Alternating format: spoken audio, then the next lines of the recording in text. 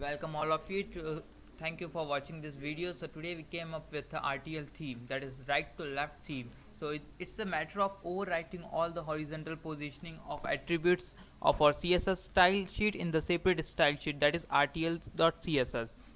So we have came back to on the home page. In this home page we will see the calendar. All the attributes have been shifted horizontal flipped. So first of all we will go with the calendar.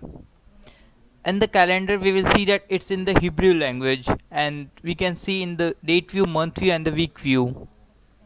Thank you for watching this video. We'll get back to you.